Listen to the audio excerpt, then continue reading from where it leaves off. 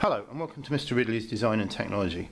We're going to have a look at this sheet, which is for the GCSE D&T Coursework, and this sheet is about development and card modelling. So if we look here with development, it's generating design ideas and developing design ideas. So there's 10 marks and 10 marks. It's actually the same amount of marks in that section as there are in the making. So the developing is very important, and showing progression. So I'm just going to show you here how we show progression in our card modelling.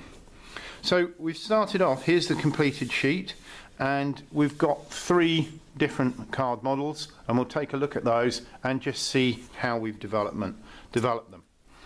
So here's the first card model, and you can see it's a basic cube with a handle. There's a solar panel or photovoltaic. I've just put some ink on there on the top, and that's the first model. And I've got a description here, and I said this was my first design for my garden light. It's for a garden light. It's a very simple design with a rectangular lantern. I've added a darker panel on the top to represent the photovoltaic.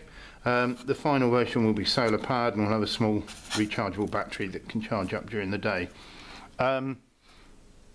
The design seems to be very straightforward to manufacture. So I've commented on the manufacturer, I've commented on the design. I've also down here said that my client wanted to hang it up, so that's the first model. Then I've gone on to this model.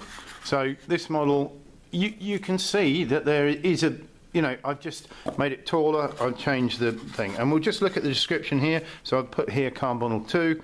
And I've said for my next design, I took inspiration from my client's comments about her interest in old buildings and architecture, and in particular, old churches. I've added a pent roof to design, changed the light panel or window to a more interesting shape that it is inspired by a church window. And I've increased the base by 10mm. So I've listed the improvements, and I've shown, and I've responded, if you like, to my client's brief, because obviously the client had an interest in old churches, so I made this kind of architectural top. So that's the first bit. That's the second model there. So we've got the second model, and now we come to the third and the final model. So the final model is here, and this is the final model that I've created, and this is, I don't know, 230mm tall. So actually this is more or less actual size. I've modelled this actual size because this is a piece of furniture. You'd make it much smaller, but this, I've just made it that size, and I'll show you why.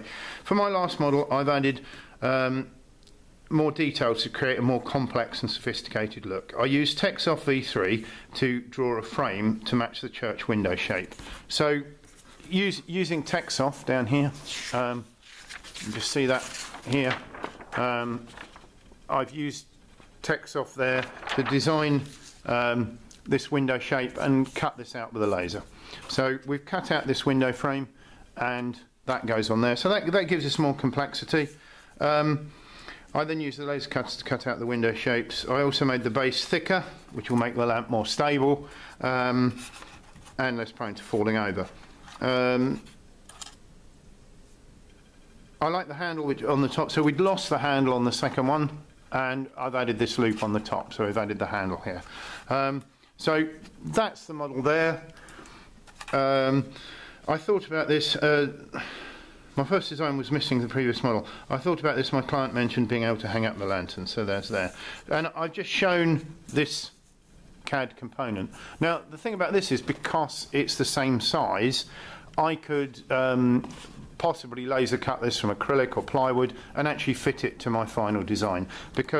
And the last thing here, if we look down here, and I'll just show you this one here if you want to read them, and that one there, and then down here we've got a conclusion, and the conclusion said, I'm really pleased with the development of my lamp design and think the model could now go on to the next stage of manufacture.